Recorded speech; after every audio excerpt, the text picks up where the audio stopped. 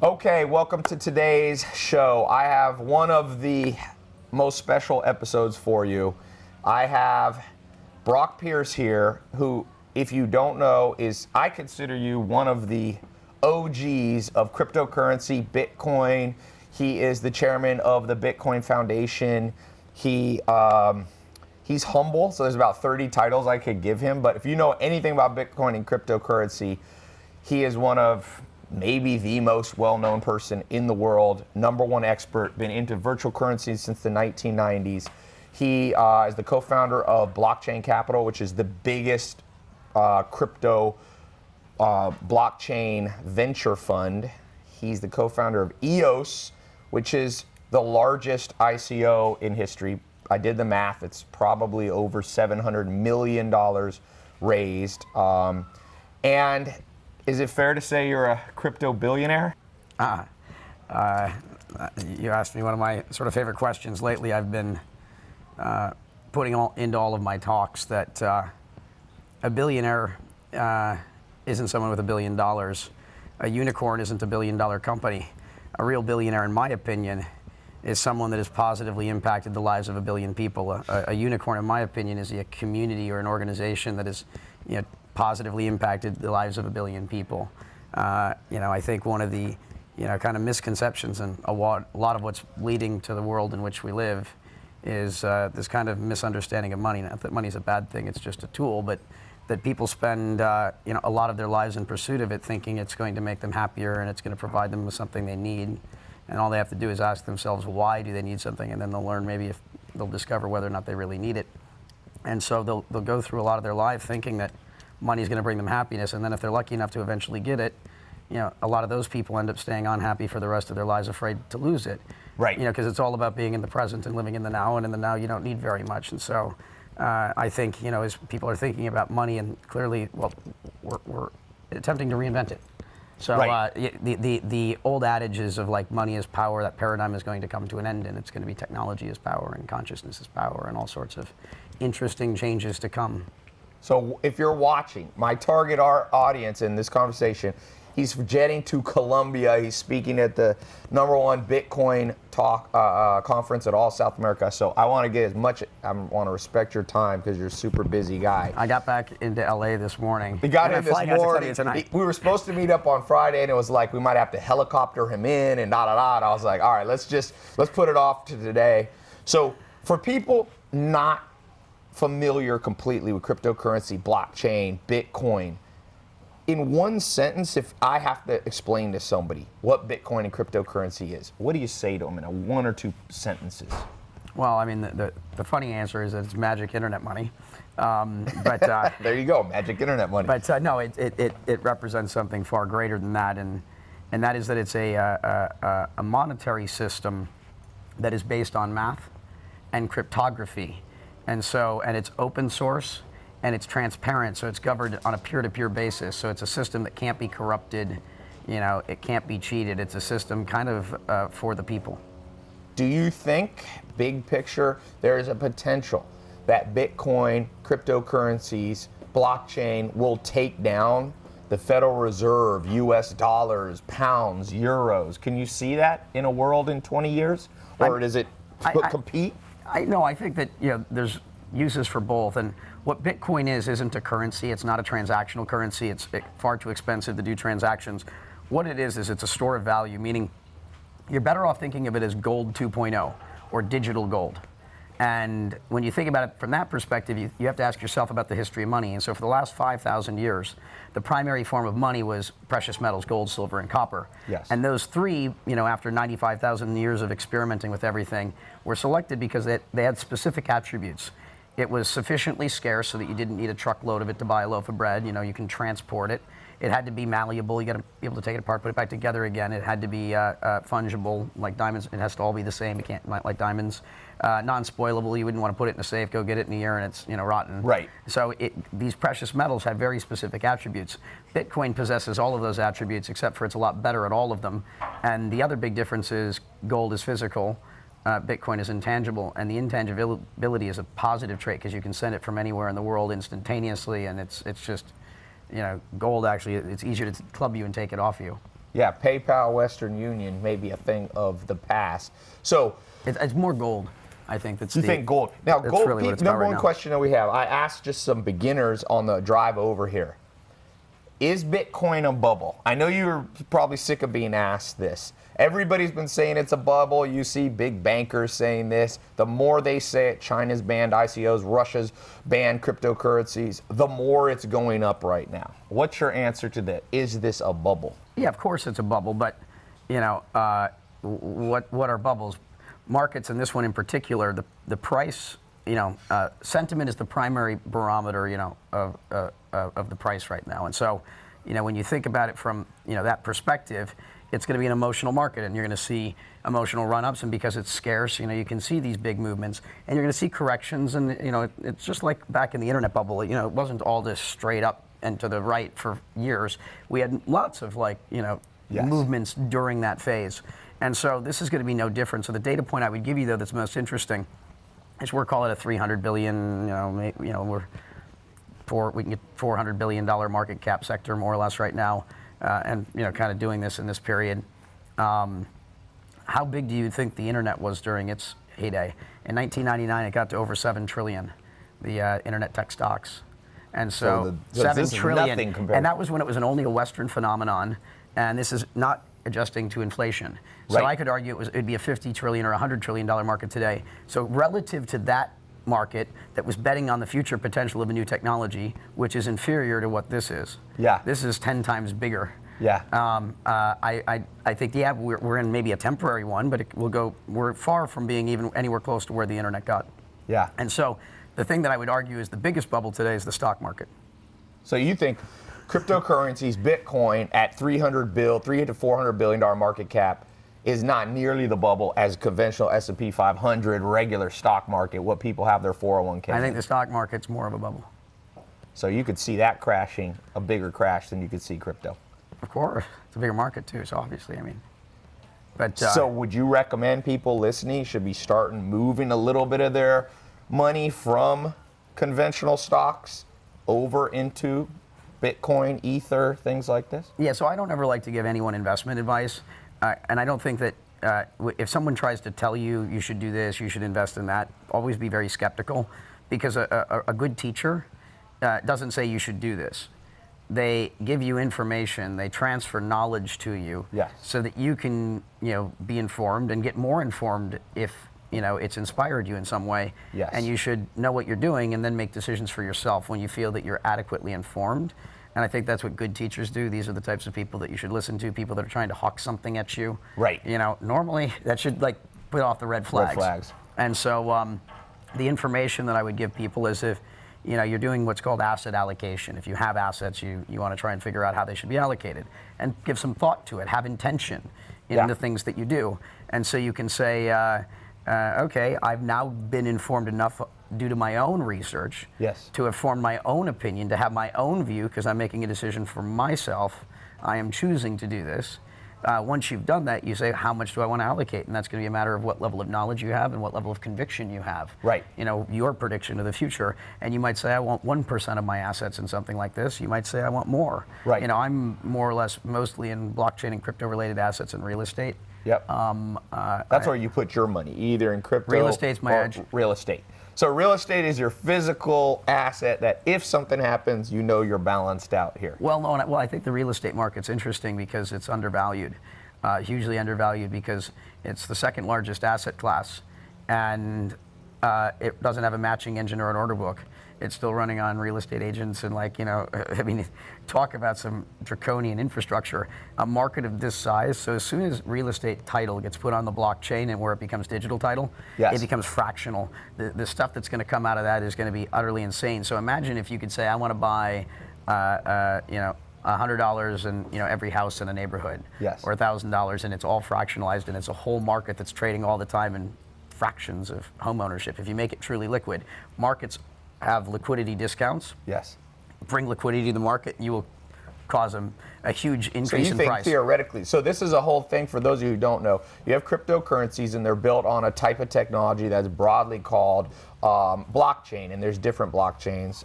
There's Bitcoin is on one technology, and Ether is on another one. You are the co-founder of potentially one of EOS is going to be, or is another technology. You're saying real estate is going to go up on this technology and no longer just be realtors with titles in old-fashioned 1800s methodologies. Yeah, I mean, this is the technology that will, have that big an impact. It's going to affect everything. So to help. Yeah, what else will it affect? What other huge things? Let me take you down to the foundation. So the internet itself. If I wanted to describe the internet in 3 words, I would call it a data transport protocol. Okay. It's a system for moving information. Now the problem is it's an insecure data transport protocol, and that's because back when the internet was first being designed, we didn't have the processing power to run the types of cryptography necessary to do this. And so the foundation of the internet was built wrong, and then we just kept building on top of it. But the problem is when the foundation of a system is wrong, meaning it's insecure, and the way that it was constructed, it'll never be secure. The internet is essentially broken. What the blockchain is doing is it's going to bring and create the secure data transport protocol. And so the internet is only fulfilling one small part of its potential because of this security flaw. When you fix security, the internet is going to reach its full potential, which is going to be, I think, 10 times greater. Every industry in the world is going to be affected, and it's going to be a beautiful, beautiful thing. Are you saying the internet will be gone as we know it? Yeah, this is the new internet. It's the upgrade. Huh. So the entire internet's going to go, I think. So will websites like Amazon, like Google disappear, or they'll have to go on the blockchain? Well, they're gonna have to go through their process of upgrading, and anytime you have a big transformational event like this, read the innovator's dilemma. Yeah. You've got the incumbent and you've got the new entrants, and there's going to be a meeting of the minds there. But my view is I help the incumbent industry as much as I can. I help the startup community as much as I can, because if anyone is successful in changing the world and making it a better place, we all win. Yeah. So I help everyone. I don't ever ask for anything. I give everyone in the industry I can help, every person that I have as much time in the day to do. I don't sleep because it's such an inspiring thing to do. You're doing this free? Thank you for that. I believe we have an incredible opportunity here to make the world a better place. Yeah. And back to that being a billionaire, this is the opportunity to be a real billionaire. And when you start to understand what's going to happen in the world, you eventually wake up and you go, wow, what I'm working on right now isn't going to matter in a little while. And then people, all of a sudden, I'm watching it happen in droves all over the world. Once they come to this realization, it's like they can't get up and live the life that they had anymore because it's no longer inspiring. Yeah. Because they realize that whole system's going to change, and now all of a sudden they're like, okay, I've got to go really rethink everything I'm doing. And it may stay in that same industry using those same skills they have, Yes. but be the one to do it. And that can be at the incumbents level, that can be at the startup level. When he says incumbents, we're talking corporations, Yeah, the big large companies. companies. Yeah, and the big companies are going to also drive a lot of progress too. So these big banks, should they be scared? I mean, some of these banks are hiring huge groups of crypto, Bitcoin, blockchain people to come in and consult with them, whether they be funds, whether they be banks. Do you think they should be scared? I think they're doing the right thing. I mean, the analogy I like to use is we used to make our phone calls over twisted copper wires. Yes. And one day it switched to voice over IP, and everyone said, hey, this is going to be the end of the telcos, and No, the telecom industry became the biggest beneficiary of the technology, massively cutting their costs in their middle and the back offices. And the banks are going to do the same thing. They're smart. Yeah. They can benefit greatly from this technology. And when I was asked by banks early on in the space, because I did a lot of introducing the ideas to them, they'd ask me, is this going to be good or bad for my business? Yes. I said, it's going to be both. Yeah. It's going to be balanced. You're going to have, some portions of your business are going to be negatively impacted, maybe even go away. Some portions of your business will get better. And it's innovate or die. I mean, you can't stop change. You can't stop innovation. Yeah. We are living in exponential times. Yes. So you have to get with the program, and that is, you have to keep evolving. And we're accelerating, which means you have to evolve even faster than you've ever evolved before. Mm-hmm. And that's the, kind of this really interesting thing about the period in time in which we live. There's this Japanese concept of Kaizen, which is to continually improve. Right. Approach every situation and don't just get the job done. Do it as well as you can, and always strive to do it even better. Continual improvement. And if you start applying this to everything you do in your life, everything you do will become exceptional. and you will be growing and evolving at a pace that you've never imagined. Yeah. You know, when you stop trying to live in a life of mediocrity. I mean, when we came out of World War II, because we won, because we, you know, you have that pyramid of good, fast, cheap. And we won the war by being fast and cheap, because we were able to mass produce, and that won the war. But post the war, we kept just doing fast and cheap. And we've basically started to build, we live in a world of mediocrity, where people are not making things incredibly well. We don't need to be fast anymore. We can be, you know, good, and, you know, we can be good and fast, but it won't be cheap. I mean, we can make it good. It should always the Japanese rose up. It should always be good. And there's this other Japanese concept of ikigai, which is when you figure out what you love, you know, what you're passionate about, what you're good at, you know, where you got the skills. I'm never going to be the NBA player, you know, figure out what you're actually good at too. And then figure out, you know, what the world needs. In the center of that is what you're good at, the ikigai, what the world needs, and what you love. Yeah. And in the center of that is what you'll find is your ikigai. That's your purpose. And what's your ikigai? You know, we've got multiple. I call them superpowers as well. And so, you know, the superpower that I'm using most right now is I know how to take complex ideas and distill them down into words that are generally easy for people to understand. I make my objective being able to teach a child. Yeah. And if you know, if you can do that, you've started to hopefully master a skill. And, you know, as the Japanese do, it's about mastery. It's an ikigai is how you get to this point. And so I'm a storyteller, which makes me an evangelist, a first follower of Satoshi and the many other great creators like Vitalik and Dan Larimer and you know, Gavin Wood and many others. There's you know, a lot of incredible engineers, incredible cryptographers, you know, people that are making, you know, the code that's going to change the world. And I just try to support, you know, these people that are operating with a place of, you know, from a place of good intention. And so my purpose, though, is, you know, everything in my life, from digital currency to everything I've done, kind of just uniquely positioned me to obviously do well in this. Because you've been in virtual currency since when? 90s? 99, yeah. What virtual currency was back then? It was gaming. So I was a teenager, and I was a kind of a pro-ish gamer. I mean, he was also, a lot of you will remember him from Mighty Ducks. So he's also a child actor. We didn't put that in the, just a lot of people know that. Yeah, oh good, it doesn't, you know. I'm still, I'm still an actor, I just don't do scripted things anymore. That's right, you're the modern reality actor. The world is but a stage. Yeah. You know, you don't stop performing once you become a performer. You don't stop using your superpowers, you know, once you've developed them. They become part of... Well, now you're using it for more powerful purpose. They become part of your toolkit of things. I mean, you just keep learning, and you just Kaizen everything. And you just keep showing up and give everything your best. So yeah, the gaming stuff, 99 is collectible card games online. And so I was becoming the main trader, and I called it, and then seller, and I called the game company. I'm like, I'd like to buy your virtual packs of cards. You know, think Pokemon or Magic the Gathering. And I said, like comic book shops do, or baseball card stores. And I said, that's what they do in the analog world. They're like, oh yeah, that makes sense. And so I did that first deal. And in a small game that never got more than 5,000 users. But then I came back when the first MMORPGs were emerging, you know, Ultima Online and EverQuest. And then I built the whole sort of market for that. And I built up, you know, to buy and sell the digital currencies in games like World of Warcraft and Second Life. And I became the primary market maker for the world's digital economies or virtual economies. And I built up a supply chain of 400,000 people in China in my early 20s that were playing games professionally to mine digital currency. I did tens of billions of dollars of business, lived all over the world. Hong Kong, Shanghai, Beijing, Seoul. And we met what, we met probably 10 years ago through a mutual friend who was in Tiger 21, which is an investment group that you were in. And we went to dinner, and then we reconnected almost a decade later. When did you start with cryptocurrencies as we know it, the Bitcoins? Yeah, so I got familiar, not as well probably as I should have, very early on.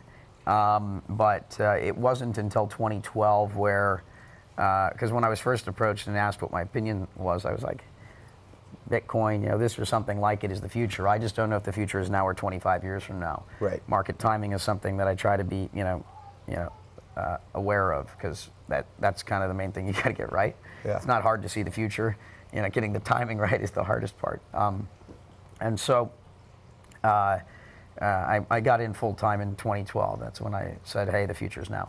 Yeah. And I'm good time to get it. Done a lot of Let me things ask you a practical question, because Zach is here.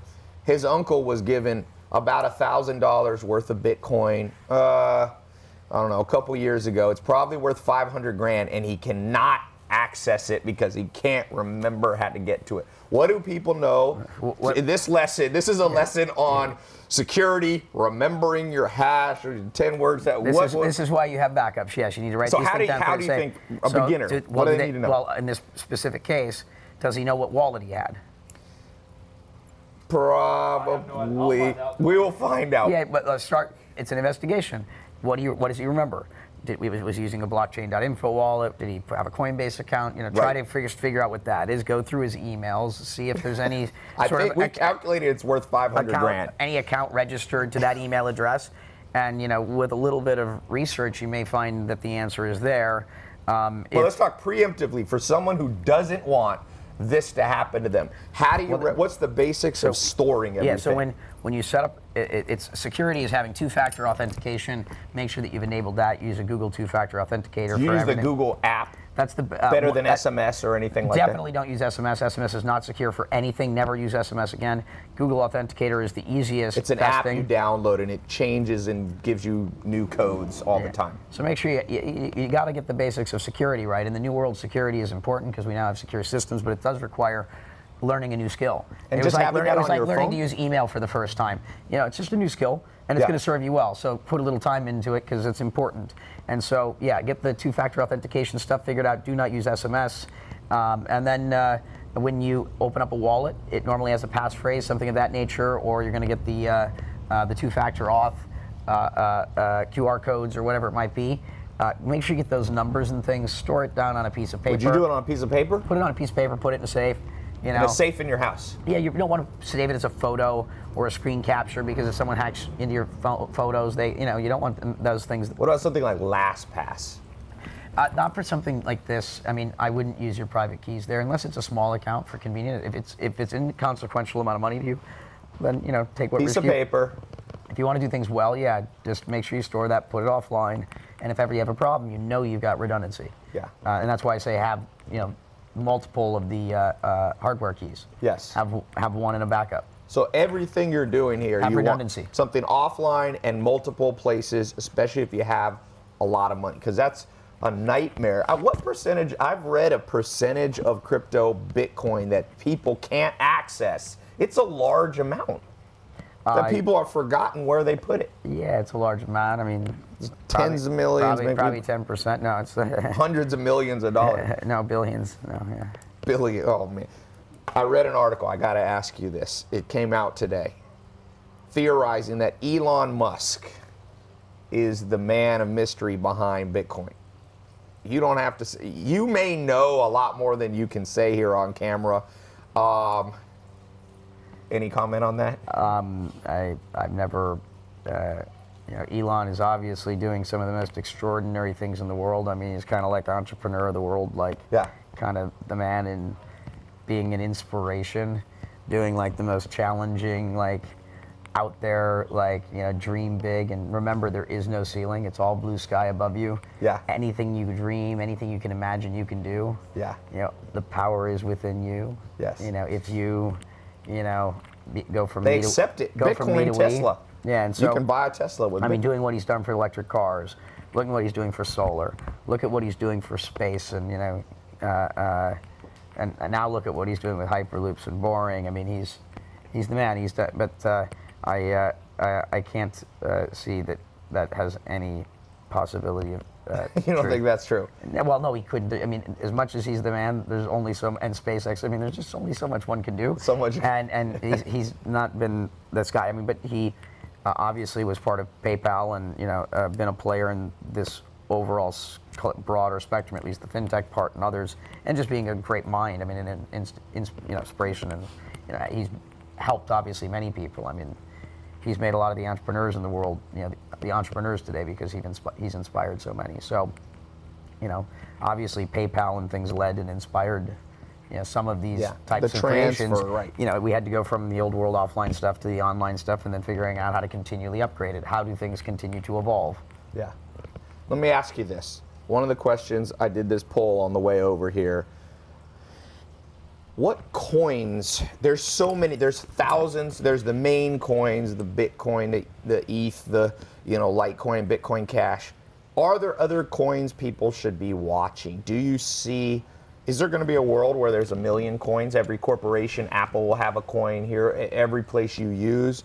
For a beginning investor, let's start with this and then go big picture. For a beginning investor, would you recommend that wants to put, let's say, $10,000 into crypto? Do you recommend a little bit of that into the main coins that have liquidity and then some of the alternative coins? Well, I'd say don't invest in anything you don't understand. And so start with the big coins, because those are the ones with the most liquidity, they're the safest, and just work your way down the list. Go to CoinMarketCap or CoinCap or any of these sites and start at number 1 and just work your way down from coin number 1, 3, 5, 10. And as you keep learning them all, you're going to eventually get to the point that you can form your own opinions. Yeah. But I wouldn't recommend investing in anything you don't understand. So start with the big stuff, and then as you learn more, try to understand that the rabbit hole runs deep. So just keep kind of learning, and you'll see amazing things emerging before your eyes. Do you think people should trade coins actively? I see people there, whether if you think you're a trader. If you're a Wall Street trader and that's your competency, I don't trade, but if if that's what you do, I can see it. If you know how to make algorithms, if you're a quant or whatever, if you're good at it, there is obviously money to be made, lots of money to be made in this space. Yeah. I don't like trading because when I get involved in a project or I get behind a project, I want to be fully in support of it, and to trade it is actually to kind of short the project that you believe in. Yeah. Because I can make a couple extra bucks by riding it down and actually causing it to go down more because I added to the negative pressure. I was selling it to the market, and certainly as someone of influence, I don't want to be doing that. Yeah. And so I don't trade for that reason. But I don't judge others for doing what they do. If that's your talent, do what you do. Yeah. But I want to be behind a project until I'm not. What do you think of Ethereum? I love Ethereum. I've been a huge supporter of Ethereum. I'm friends with, very good friends with most of the founders. My firm was the first to invest in an Ethereum, venture deal. I'm one of the founding board members of Mastercoin, which was the early iteration of kind of what Ethereum in some ways evolved into. We did the first ICO in June of 2013. I'm a huge fan. I mean, Vitalik and Ethereum has done more for the market in the last couple of years than anyone. So for people listening that other than Bitcoin, and Ethereum has done other things to expand the market. More use cases than the smart Bitcoin. Contracts, Bitcoin Cash, Bitcoin Gold, the classic. Someone listening that doesn't understand that, you're a master of making complicated things simple. How do you make that simple for people? People are going, what the heck do I buy? Was Bitcoin Cash? Is this what? Forking. Forking is good. Forking is evolution. We're all here because of forking. We are a fork of our parents' DNA. And forks are generally consensual, and for that reason they're generally good. But then you have contentious forks, and it's the contentious forks that create a lot of the problems, because you have a big disagreement in a community, and that contentious fork, watching it because it's open source, you get to see how the sausage is made, is messy, and it sometimes leads to extinction, but that's sometimes progress too. I support all the forks where the people behind it are operating from a place of good intention. They're multivariate splits, and if the community wants to split, so be it. If you own any of these fork tokens and you don't have a strong opinion, I would highly recommend you don't sell them, unless have an informed opinion, because you don't know if Bitcoin Cash could be the winner. Yeah. I mean, certainly I'm not saying that's the case, but until you have an opinion, you shouldn't be doing anything. Hold your tokens till you know. Do you think there's a chance? You'll see the recurring theme: learn to know, learn to know, learn to know. Wake up, wake up. Yeah. Which was kind of how we align. I'm all about knowledge and learning, and you're a learning machine. Bitcoin, theoretically, the main Bitcoin could go down and Bitcoin Cash could go up. Bitcoin Gold. Do you think there's a chance, or very likely chance, that all of them go down to nothing? Or do you think it'll be one could go down and the other would rise? I mean, yeah, Bitcoin could fail. I mean, I don't know if Bitcoin's the Friendster, the MySpace, the Facebook, the Instagram, Snapchat. You know, I think it's got a much greater chance of surviving than those did. But, you know, something else could come along that's substantially better. I don't see it as of right now, but I would never say never. It'll be a binary outcome. You know, Bitcoin will go to $1 million if it succeeds, and if it fails, yeah, it's going to go down. But it'll take a very, very long time. You think it's conceivable Bitcoin goes to $1 million? Yeah, I mean, if it is used enough. So let's talk, are people using Bitcoin? Like I said, Tesla is used. It's being used in countries used in as a store of Africa. value. It's being used in Africa, some cryptocurrencies. For like wire transfers and a store of value. And places like Zimbabwe, and Venezuela. Speculation, yeah. Places where you've got currency control. Keep in mind, there's 3 billion people on the planet that have no financial services, another 2+ billion people on the planet with limited access to financial services. Yeah. One aspect, and it's almost a small aspect, of what this technology is doing is it's going to democratize the global financial system in a way where every human being on the planet is going to have equal access. And the least fortunate billions of people on the planet are going to be the biggest beneficiaries. You know, get involved and you will be a billionaire by my definition. Because that's the type of impact we're going to have. I mean, and if that's not a reason to make you want to get up in the morning, you know, I mean, come on. So you're saying that this is the sort of stuff that you want to find joy in your life. Go, and when you get all these things right and you find a way to give your gift and contribute to something beautiful, I promise you the money and everything in life that you need and want will most likely come to you. Yeah. So these unbanked people, there are people in third world countries, there's people in the U.S. My dad was unbanked. My dad's from Harlem, never had a bank account in his life or a credit card. He didn't trust the system. He kept money in his wallet. I took him to a trip to Puerto Rico once, and he lost his sock that had $3,000 in it, which is a problem with being unbanked, you know, that you can get robbed, you can have this happen to you. So you're saying this thing that we call cryptocurrency, Bitcoin, blockchain, theoretically is going to take these 3 billion people who, did you know right now the top 10 men in the world have more money if they add their net worth together than the bottom 3.5 billion people in the world? You think crypto blockchain has the potential to change that? Yeah, I mean, this is one area where it's one of my only disappointments with Bitcoin is there's still a lot of concentration, you know, in this. If Bitcoin were to become that big thing, I mean, yeah, I'd be one of the big guys in that world, but that's the only thing that disappoints me. I really want to build a system that's fairer to everyone. Yeah. But, you know, I think that Bitcoin is still a big improvement over what we have. And, you know, the world can, you know, change in increments. You don't have to go from A to Z, and it normally doesn't. Things normally happen in more of a hybrid type of things, you know. Yeah. Evolution goes through and phases, yeah, as you continually upgrade, leveling up. I'd like to think of life as kind of like a video game. People ask me, is it too late to get in? Bitcoin shot to 11,000. Not too long ago, it was at 4,000. And people go, is it too late? Oh, it's, if anything, you're too early.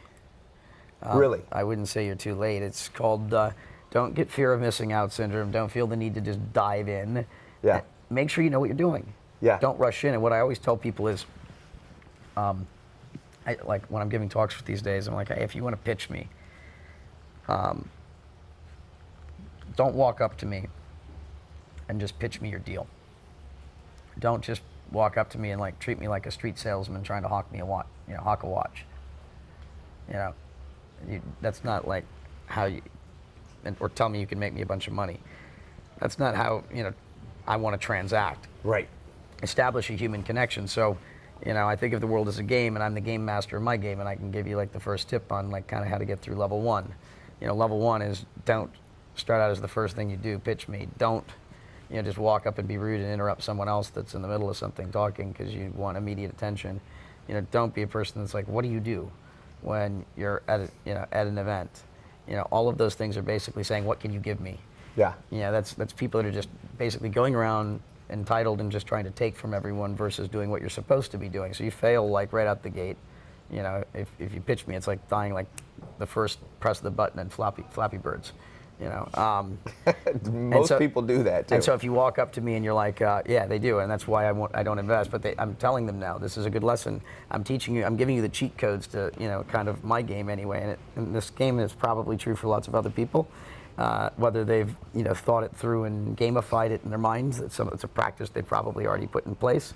I mean, no one wants to just have someone in their face hawking you a deal. It's just not interesting to any of us.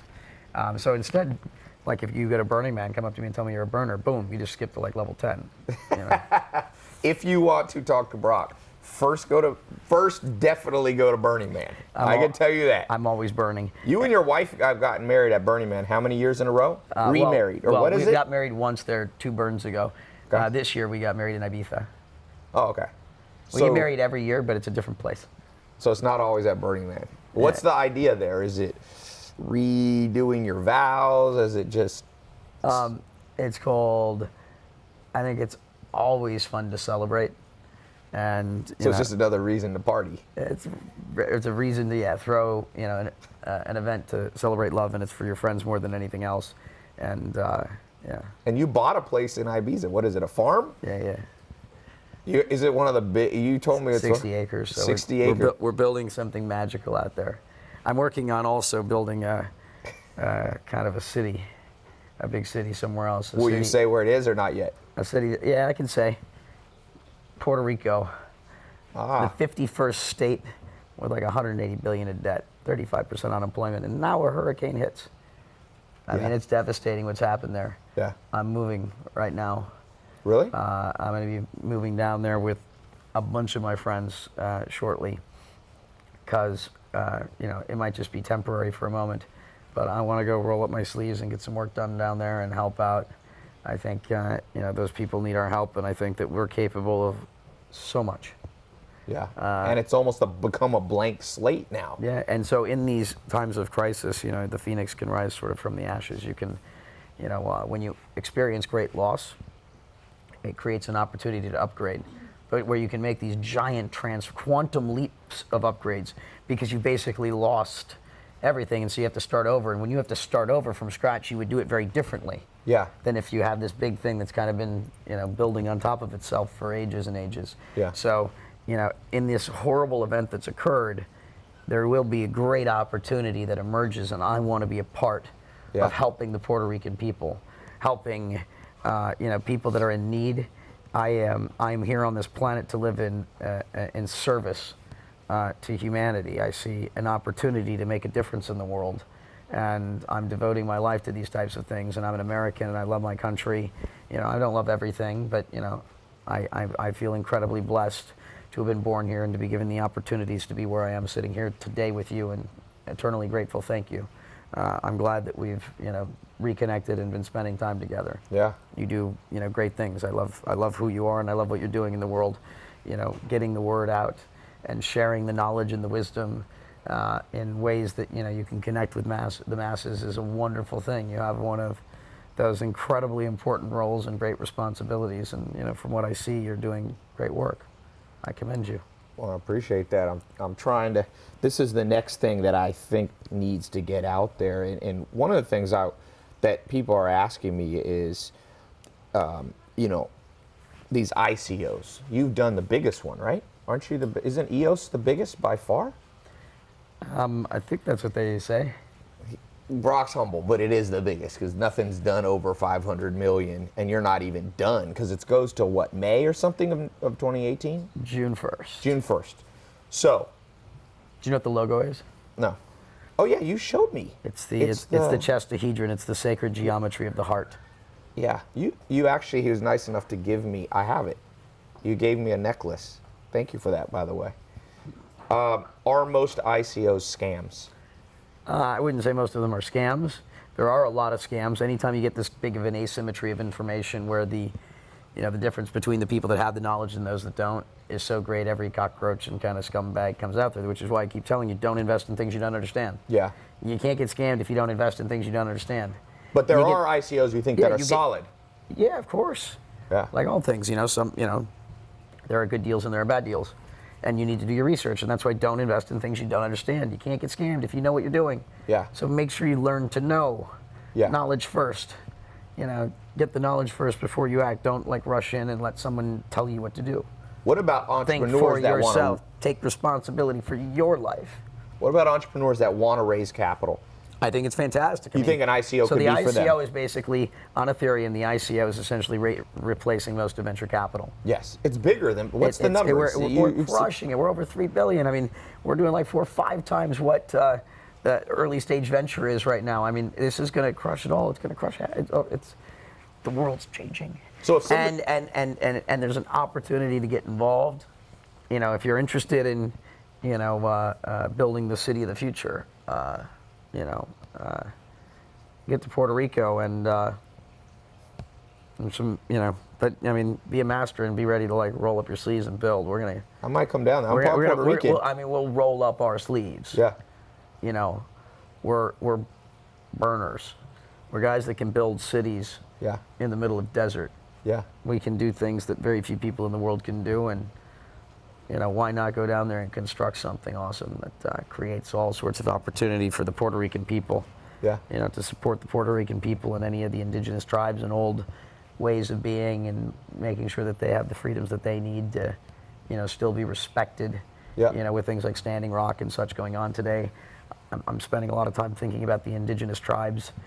Most of the world's resources, most of the world's, you know, minerals and water and things that we need to survive are on the lands of the indigenous people.